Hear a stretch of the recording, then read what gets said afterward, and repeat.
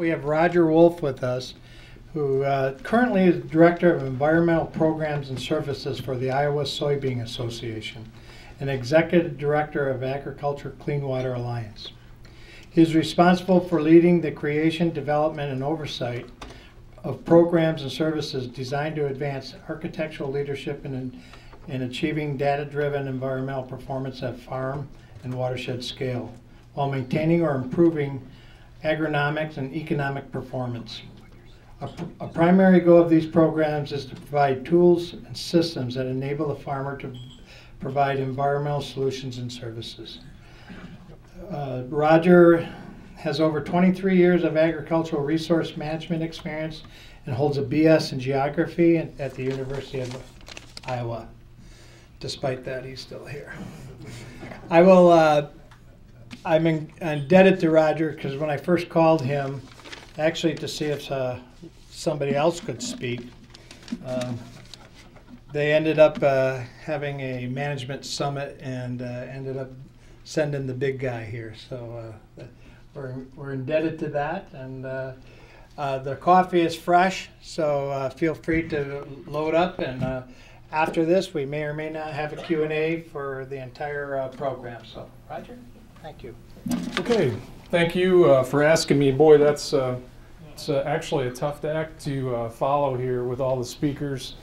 And coming up to Minnesota, you know, I've been a student of water quality for 23 years, as my bio said, and I worked in local soil and water conservation district office, really, and it said my background's in geography, but my real education, I like to say, came from sitting at the kitchen table with farmers, because as Dave said, I believe farmers want to do the right thing. You know, you always hear it's their water.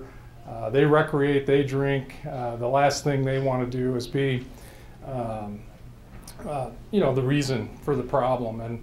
And so what I'm here to do, it's going to be a little different presentation than everything else. What I told Mike that I would do is share the story, the motivations, the drivers that we have in Iowa, the experiences. And I think, and I did an interview with Minnesota Public Radio, and she was asking the question, what's different about Iowa versus Minnesota? And, you know, I was a little bit caught off guard on the question, but as I sit here today, you know, there's a lot of things different. The land of 10,000 lakes. You know, frankly, Minnesota's been working on water quality issues for quite some time, right? 1972, the Clean Water Act, the formation of the Minnesota Pollution Control Agency, and literally, I think, I don't know what the number is, but I would guess you probably have literally hundreds of groups working on conservation and environmental issues. Now you go down to Iowa, we don't have a lot of data, we don't have a lot of information, and agriculture is the economic driver in Iowa. We don't have 10,000 lakes. That might surprise you, but so it is significantly different. So let me get into this. Hopefully this will work. Anybody know which button you push? Ah, that one, the right button. Okay, so as I said, this is just an overview, and I'll try to go through this pretty rapidly and wrap up your day. But I am from agriculture. I'm proud of it. I am from Iowa. I'm proud of that. I'm not coming up here to stick a finger in anybody's eye, but it's a $20 billion cash receipt industry to the state economy. We lead the country in soybeans, corn, hogs, and eggs. Might surprise you. Soybeans, we like to say our biggest customer is a pig, and a lot of soybeans go into poultry. So in Iowa, we raise about 10 million acres of soybeans annually. That's about 500 million bushels. I don't know, soybean farmers, what's the cash price today? 1330, okay. So 500 million bushel, you can do the math. I haven't done it, but there's 23 million acres of row crop agriculture in Iowa. That's typically in a corn soybean rotation. And that land is selling for roughly $6,000 to $8,000 an acre. So it's a big deal to Iowa. We heard earlier today about how land use has changed. It's not really news. I mean, we see it. But there, from 1920 to 2000, upper Midwest dominated by this privately owned landscape. As we heard, it's tile drained. 70% of that 23 million acres is tile drained. We started back in the early 1900s. I saw once an article in the New York Times, 1917, that stated that the investment to drain the Iowa landscape exceeded the cost to build the Panama Canal in 1917. And one of the bigger promoters of draining the landscape was James Hill, I believe, from Minnesota. And so, you start thinking about these drivers. How do we gain value out of a wet landscape? And if we didn't have tile drainage, we wouldn't have productive croplands. Clearly, management of these systems impact water. I don't think there's any denying it. In Iowa, there's 23 million acres of land. And just reiterate that point, it's an agricultural landscape. It's used for corn and soybean production. It's used for livestock production. Finding mechanisms to increase management capabilities, in my view, is key. Management is the operative word. If we're going to see changes in how the system responds, and we heard a lot of presentations today about the system and how big and complex the system is, and understanding that system is a big part of the science. That's why models exist, to try to mimic how that system responds. And so as we get to agriculture, looking at the management capabilities, that's a big part of it, and Dave did a good job of talking about that. It's going to be a little different presentation because nutrients, sediment's still a big deal, but really more locally it's the issue. But nitrogen and phosphorus, the big deal in Iowa. No big surprise, it's correlated with land use. Organically rich landscape, tile drained, 34 to 48 inches of rainfall. If you want to work on nitrogen issues, you're going to come to the upper Midwest. You're going to work in the Corn Belt, and that's what we're seeing. Here's just another slide looking at the Mississippi River Basin, and it shows the areas for nitrogen and phosphorus, and then ranks the states down below. We have issues locally as well. The city of Des Moines, and actually really 15 years of my career have been spent working in the Des Moines and the Raccoon River watershed, and the city of Des Moines has probably been in the spotlight, probably more so than any other source water user. They use the Raccoon River as its primary source for drinking water. This is a picture of the world's largest nitrate removal plant. The capital cost to install that nitrate removal plant was about $6 million, and the surface water quality, where it passes the intake in Des Moines, will exceed the 10 milligrams per liter drinking water standard about 100 days a year. So they'll have to treat the volume of water they need to service about 500,000 customers. So this is an illustration of how the local water quality and nitrogen is impacting the state of Iowa, and obviously, Des Moines is the state capital, so it's a high-profile situation. Here's some data, 1990 to 2009, just average nitrate concentration, 10 milligrams per liter is the drinking water standard, and you can see basically over that time it's jumped around, and of course concentration is not the same as loading, but you can see how it fluctuates from year to year, and of course that's driven by primarily the weather and the volume of water.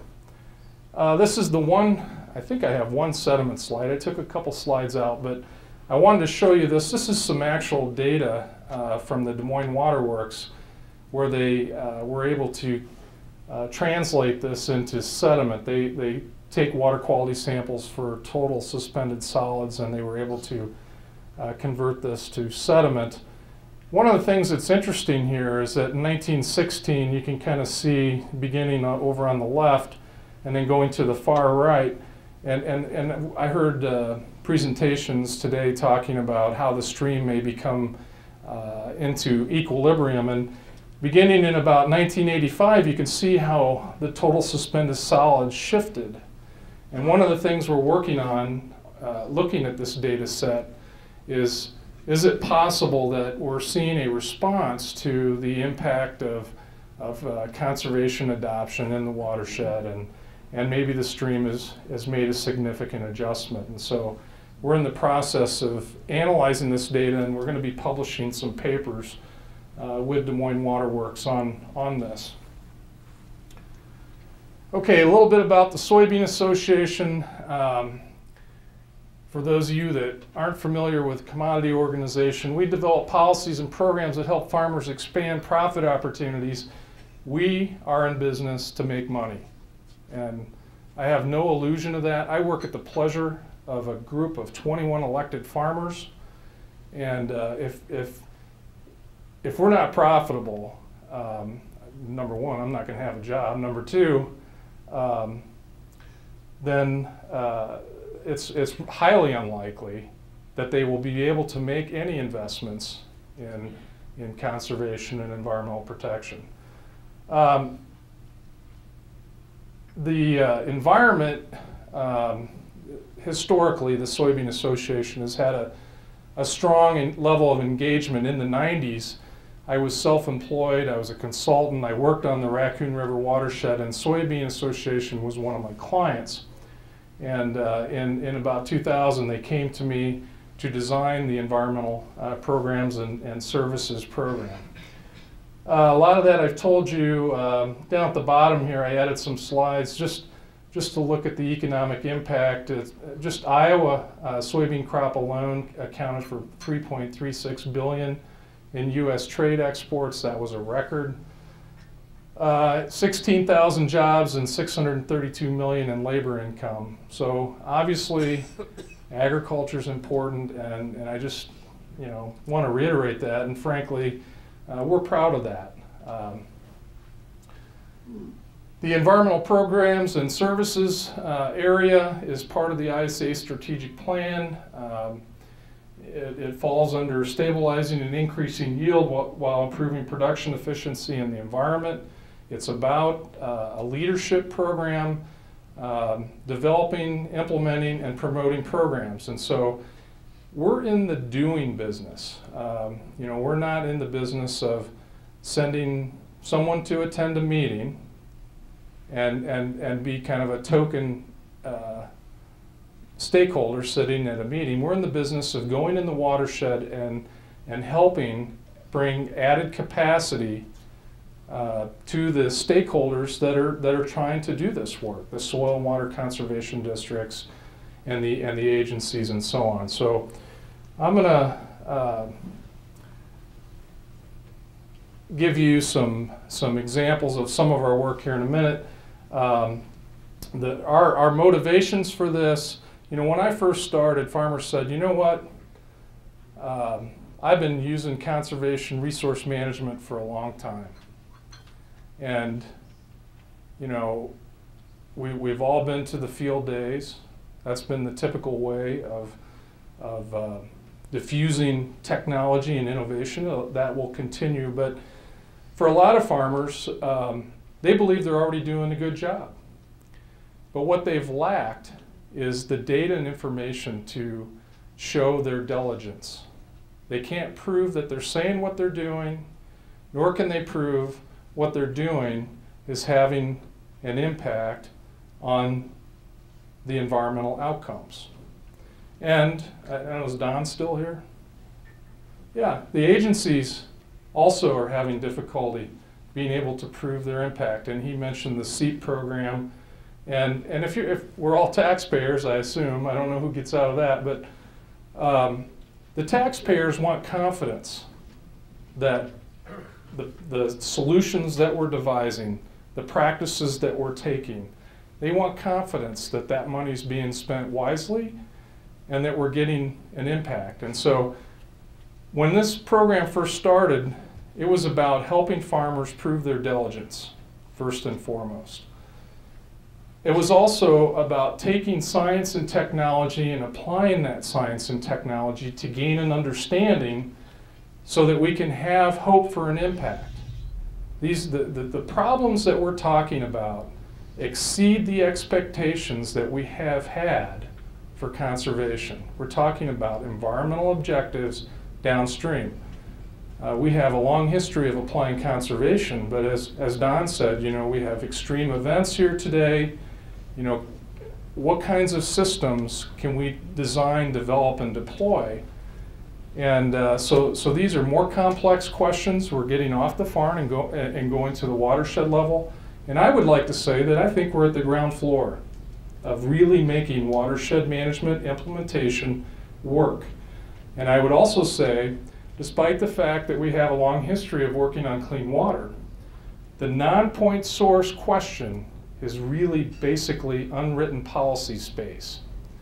And we're as much in the business right now, in my view, of defining how we can actually achieve performance addressing the non-point source issues. Frankly, they're complex.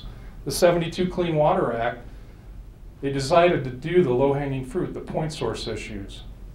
And we've spent a lot of money dealing with those over the 40 years. And now we're moving into the non-point source arena. We also need to look at the spatial issues. We're going to cross multiple scales. You know, we're talking about individual farm fields, groups of fields within a farm, and now multiple farms within a watershed. So we have to be able to cross multiple scales, hence the field, farm, and watershed publication that you see there. We also know that we need to value cooperative partnerships. You know, we want to work with USDA. We want to work with the agencies, and we want them to be successful. And then obviously we want to provide value to the membership of Iowa farmers. And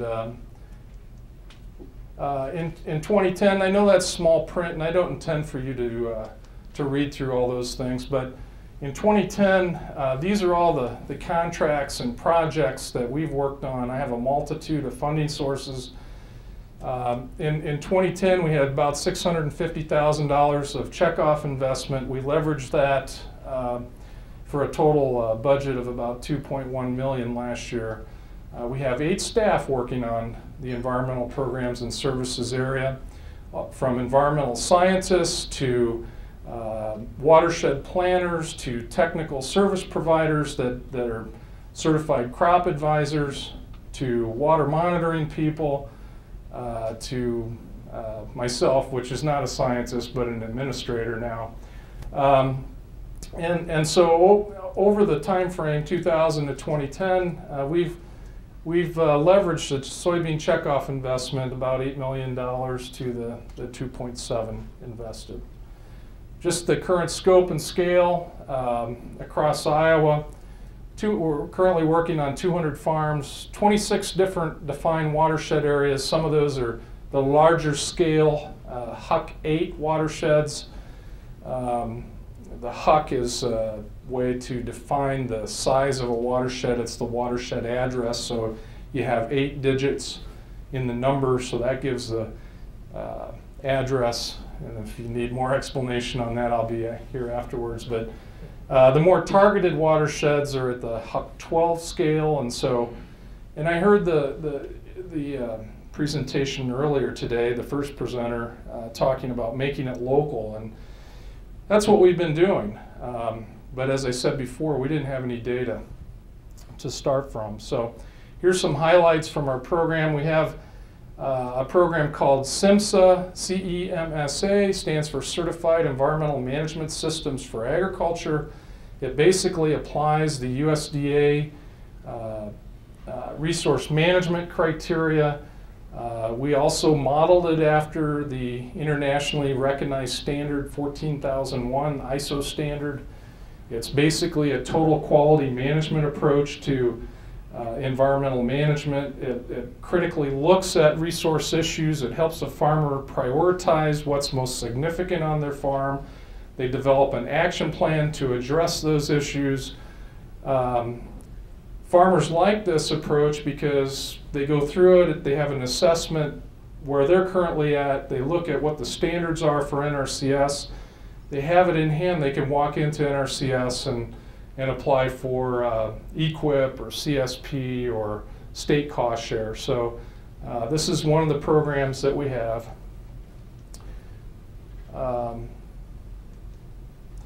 We also, I have a contract with this group called Agriculture's Clean Water Alliance. I serve as their executive director. This is a group of 13 ag retailers. These are your large cooperatives that are organized in the Des Moines and the Raccoon River Basin. They sell and apply most of the fertilizer sold to farmers in those basins. They have decided that they want to be proactive. They were looking for capacity. The ag retailers were also one of my clients in the 90s, and so it was fortunate that we were able to bring them on to add to the work at the Soybean Association. But you see their mission is to reduce nutrient loss, specifically nitrate from leaving farm fields and entering the tributaries, and so this is agriculture trying to be proactive. The interesting thing about this is the retailers are all competitors, but in concert they agreed that they have this another vision or another mission in addition to helping the farmers apply technology and sell fertilizer and sell crop services. They're looking at the water quality objectives, and so one of the things they provided support for is because we didn't have data, was a comprehensive water monitoring program. And frankly, the state doesn't have the resources to really collect the data. And without the data, we wouldn't know where to work. So this is just shows the spectrum of water monitoring. We have what's called certified sampling. It's conducted under a quality assurance, quality control plan developed in concert with the Department of Natural Resources. We do some real-time monitoring using some probes that gives us, well, it's really a better way to describe it is near real-time because we have to go through a process to qualify the data. But we do investigative monitoring when events are occurring. You know, this whole monitoring business, you have to have monitoring that's capable of looking at flow, looking at quality. So this is a significant investment, and I'm sure the researchers in the room and the agencies would all tell you just how comprehensive the monitoring has to get so that the data becomes useful. We want to know, we want to be able to document the current conditions. We want to create a baseline. We want to be able to target and go in to the places where we have significant issues. Then we want to do effectiveness monitoring. We want to know, are the practices we're applying actually performing? And so we do above and below. We do a paired design. So you have to have monitoring that's out there during the event because you're not going to send a staff person to go out and collect the sample in the middle of the night. So you have to have automated equipment. This is just some raw data, nitrate, 99 to 2007, all the tributaries. Site number 5, it's kind of interesting, site number 5 is right here. One of the things we detected was one of the watersheds in the headwaters of the Raccoon was actually picking up effluent discharges from the point source. And so that the watershed the highest in the Raccoon River Basin was some point source discharge. And we weren't monitoring for that. And so in this case, farmers and agriculturists were pretty excited because they said, wow, look, it's not us, it's them. And so you kind of go through this dynamic. The reality is that this is at the headwaters, and by the time it gets downstream, it's like, I don't know, excuse me, it's kind of a fart in a hurricane, right? So the point source discharges are really pretty small when you look at the volume of water coming from agriculture. So, but this does enable us to go in and target. So we can spatially look at this data. We know the North Raccoon subwatershed is contributing more nitrate than the middle and the south. We were able to go into specific subwatersheds. Here's some water quality data just from last year. The drinking water standards illustrated. One of the things we found out is that water management, water flow has a large impact on the volume of nitrate flowing down the river. So this issue is going to be a lot more complex when you start thinking about how you're going to manage the water. How are you going to manage the volume of water? By the time you get down to Des Moines, this last year, we did not exceed the drinking water standard, but we had a large volume of water flowing out of the river, so the loading was high. Okay, so we know places to work. Now we're at the smaller scale subwatershed. I have a watershed planner on staff, and so he's designing watershed plans. What we do is we bring comprehensive assessment and planning facilitation. Oftentimes we'll package the planning work, the SIMSA program, or the resource management system planning. We do management evaluations. I'll show you an example of that in a minute. We do the environmental evaluation, the water monitoring deployment, whether we're at the fields, edge of field scale, the subwatershed scale, or at the tributary scale. We apply targeted conservation systems with the farmers, like bioreactors, shallow wetlands, and others. And then we provide this technical service contract. So we package all these approaches which provide technical assistance, and we're doing this in concert. We're not doing this alone. We're doing it in concert. We're one of lots of other groups sitting at the table. Vitally important there, NRCS, the Ag Research Service, the folks that implement the seed program for USDA, vitally important to have those scientists on board. The RC&Ds, which were actually zeroed out, I believe, in the last budget, were vitally important to us in Iowa, and we worked with them. Watershed planning, just what goes into that. You're looking at available data. It's a facilitated process. When you get local, not everybody understands these issues, right? Farmers wanted to know what was in their water when we went local, and we didn't have any data to begin with, so they actually got invested into looking at the water quality, starting to collect the samples, and so on. Integrated solutions, the reality is there's no silver bullet. I don't want to reiterate that enough. This is complexity, and we're going to have to adapt, in my view, how we're actually going to achieve performance. It's going to be a multitude of approaches, but it's going to involve assessment, planning, monitoring, and so on. We've actually written 5 watershed plans using the state planning protocols, incorporating NRCS planning procedures. I'd be happy to show you any of these plans if you're interested. One of the things that went into the assessment, we did it's called RASCAL. Working with the Department of Natural Resources, we actually used their equipment. My staff went out and we walked the entire stream length and documented the stream bank condition. And that's what RASCAL stands for, Rapid Assessment of Stream Condition Along Length. I always have to look at it when I read it. Results of this assessment are intended to help the watershed group identify the priority areas so that we can target the limited resources to the places that make sense. So this is from the Lions Creek watershed plan, and you can see because we have this assessment, we know where we can target stream bank stabilization techniques, and there are certain things that are going to work better in the uplands versus the downstream areas, and so this assessment work is vitally important at the local level. And besides that, you know, as you do an iteration of a plan with a group of farmers in the watershed, they're part of the process. They're participating in this process, and I like to say this is their plan. They're identifying the strategies, they're agreeing to the strategies, then we go and help secure resources to help them implement that plan. Farmer involvement is vitally important, and I don't think I really have to tell you that.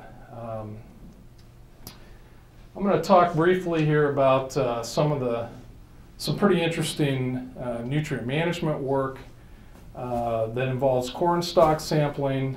It involves using that feedback and information in this program to help the farmer make adjustments in their plan. What we do is we provide coordination, because this is one sub-watershed, a Huck 12. All the yellow fields are cornfields. We will come in and fly, do an aerial image of that entire watershed. So that image is looking at crop color and canopy. And we then go in and GPS sample locations within each of those fields, and then we collect stalk samples from the corn stalk. And the stalk sample is an end of season test. So this provides feedback after the growing season, near the end, of how well that corn plant did based on its nitrogen that was available for the crop. And basically the stalk test has been calibrated to give you an indication, did the corn plant have just enough, an optimal amount, or too much nitrogen, okay? And so it's feedback. It doesn't really tell you what you should do next year, but it gives you an indication. It's kind of like an archer when he's trying to sight in his pins. You know, the only way he can do that is to shoot an arrow and then go see where it hit the target, right? And then based on where the arrow hits the target, you make an adjustment. And so that's how this feedback can work in an adaptive management approach. So here's some data, and I think this is important just to show you an illustration of at the local level. So this is a simple spreadsheet. These are farmers across the bottom. 700 to 2,000 is considered optimal. This is everybody's data, so you're a group of farmers, you're looking at data collected from cornfields within the watershed, and some of them were low, some of them are optimal, and some of them are above optimal. And immediately farmers are saying, geez, you know, my results, you know, if they share their results with their neighbors, that's their business, but we just lay it out there. And really, all of a sudden, farmers are saying, well, if I lost my nitrogen, it's not helping me in my yield. Some of these guys that are out here on the far right, you see 8,500. That guy's saying, well, you know, maybe I could cut back somewhere. You know, he applied a lot of manure, or you know, whatever it is. So that as over time, you do this over multiple years. 2004, 75% of the stalk samples were low. Not only were they low, but those farmers also that lost their nitrogen were 60 bushel less in their yields. And so that's how farmers get paid, by taking bushels to the elevator, right? So you see in 2005, you know, pretty average results, but for the most part, 2004, 07, and 08, low years. Well, why were they low? Just like this year, this is what we see in the spring. Now these are tile drain landscapes. It rains, nitrogen converted to nitrate is going to move with the rainfall, and farmers are going to lose it. And so immediately you start asking the question, well, what the heck could I have done in my fertilizer management? Should I have put more nitrogen on? Well, if that particular year, you probably would have lost more nitrogen, depending on when you would have timed it. But one of the other things that we do is we also start taking additional information. We look at, was it spring liquid, spring anhydrous, fall applied anhydrous? Was it no-till? Was it fall tillage, spring tillage? What about soil types? And you can, and the yield. I don't think I have yield up there. But the point being is that now the farmers have their data, and we can begin drilling down and looking at which fertilizer practices perform better in terms of minimizing loss and making the nitrogen available for the crop. So the reality is some fertilizer practices are going to outperform others, depending on the particular year and the particular conditions. And so we're not telling farmers which practices, they're actually figuring out the probabilities for performance in their watershed. This is an example. Now the reality is, this is fertilizer management. This is not nitrogen and water quality. And one of the points I want to make is that we heard a lot of presentations today that looked at response indicators in the system, in the river system. It's my view that we have to create metrics in agriculture to talk about these issues. Your first speaker, and I don't know if anybody else picked up on this, but in Chesapeake Bay, they looked at flow-weighted averages. That's actually a better metric, in my view, of communicating about how the system is responding, because it's a combination of flow. It's a combination of concentration. How do we create a metric so that we can articulate and talk about the response of the system? And we can do that. We need to do that with agriculture. We need to be in the business of figuring out how can agriculture be successful in talking about this. And frankly, some of the metrics that we have might not be the best ones. So, I just challenge you to work with agriculture to find those metrics that we can talk about this successfully. Dave mentioned bioreactors. We're pretty excited about bioreactors. The Ag's Clean Water Alliance has installed 6 of these sites. They're on the tile drainage systems. There's a picture of a bioreactor being installed. It's basically at the tile outlet. We dig a trench. We fill that trench with wood chips. This is a control structure that, same thing that Dave mentioned for drainage water management. Basically, you're taking water out of the tile line. You have a set of stop logs. You're diverting the water into the treatment vessel where the wood chips are. And then you're letting that water be in retention of the wood chips, which is a carbon source, and you can have denitrification. There's a picture of the drainage control structure. This is where they're located. So, and here's some data, incoming and outgoing. This work, we worked with Iowa State University, the NRCS, and the folks at the National Lab for Ag and the Environment in Ames. There's an interim standard that's been approved, and actually this is one of the practices that's being provided financial assistance in the MRBI, which I'll mention in a minute, but here it is. This is the USDA program that targets watersheds throughout the Mississippi River Basin. I'm really excited about this, being a resource management professional for 23 years.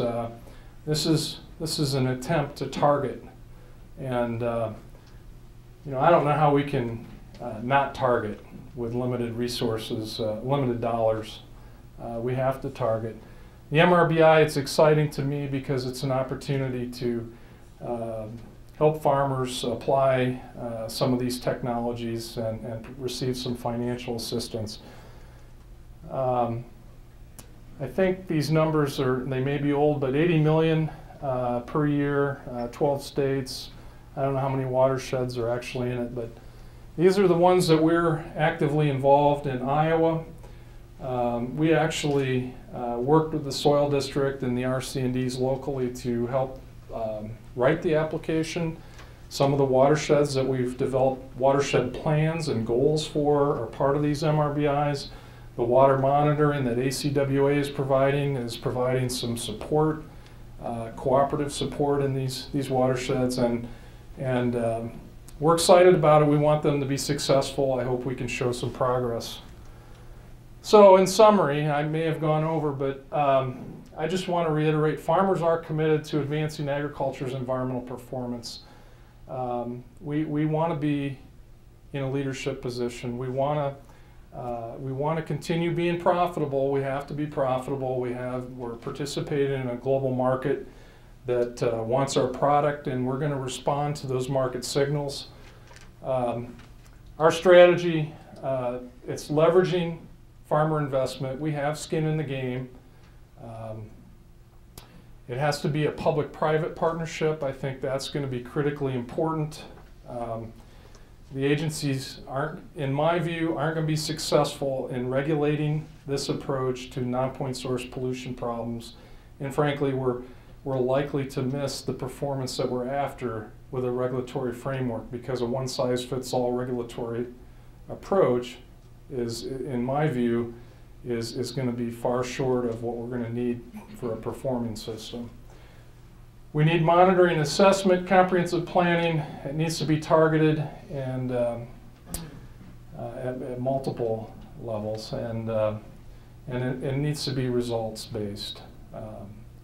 We don't have a lot of time. We don't have a lot of resources, so it has to be results-based. What are we getting for the investment? And I'd be remiss in not thanking all our sponsors. As I said before, we're working with 30 plus organizations and groups that provide funding support. So with that, I'll stop and try to answer any questions that you have. And thanks for inviting me. What a beautiful, I wish I had meeting rooms like this. Great hotel. I hope I get to come back. I want to go fishing though, actually. So, yeah.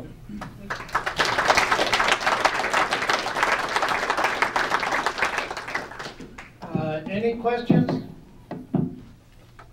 Look around, here's the Lake Warriors left here. I guess there is a question here. So,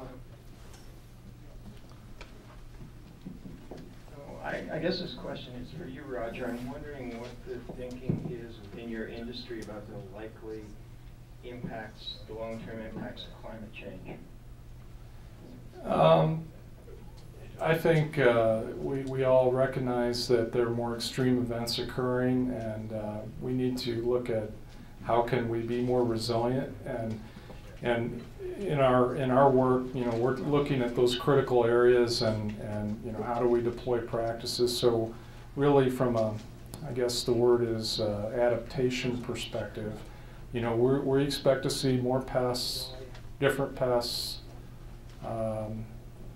Those kinds of things, but in terms of climate change, is it or isn't it coming, we really don't engage in that debate. Thank you. Gary has a question. I first want to thank, before everybody leaves here, and we'll ask some people to stay if they want Q&A, but thanks the speakers, first of all, for coming today. All the speakers today, they did a great job. I think we're very fortunate to have this quality of speakers. So,